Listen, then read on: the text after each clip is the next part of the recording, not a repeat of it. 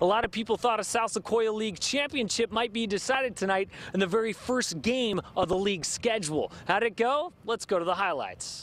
Come on and shake hands. Austin Beneducci and the rest of the Wasco football team leaders welcoming Bakersfield Christian to Tiger Stadium.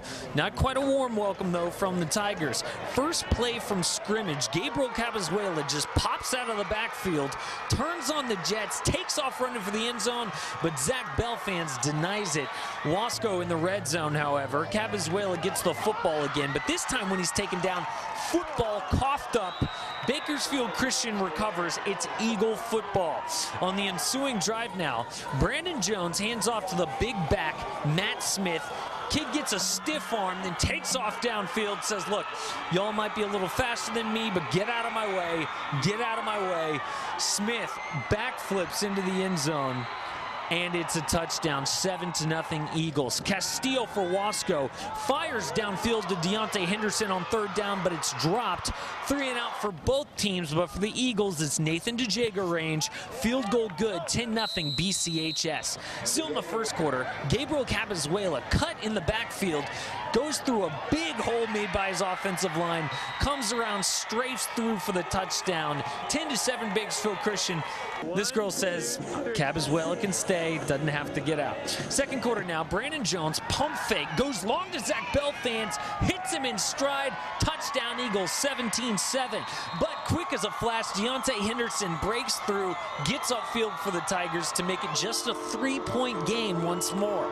Still in the second quarter, Matt Smith takes a handoff and a beating. 1, 2, 3, he goes down.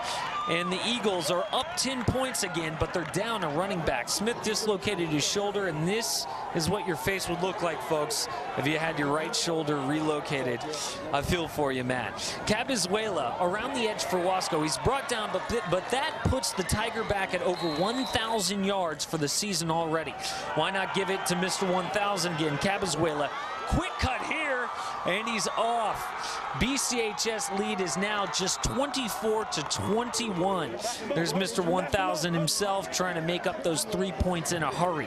Right before the half, don't take your eyes off this one. Jones completes Adrico Oliver, who's all alone, but the big man says, look, I don't need blockers when I'm almost twice everybody's size and I've got a great stiff arm.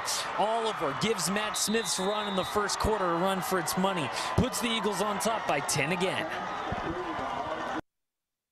We got to make plays. Defensively, we got to make plays, and on our special teams, we have to make plays. Tonight, we didn't have any game changers, and that was a difference tonight. A lot of people seem to doubt us because we've lost, and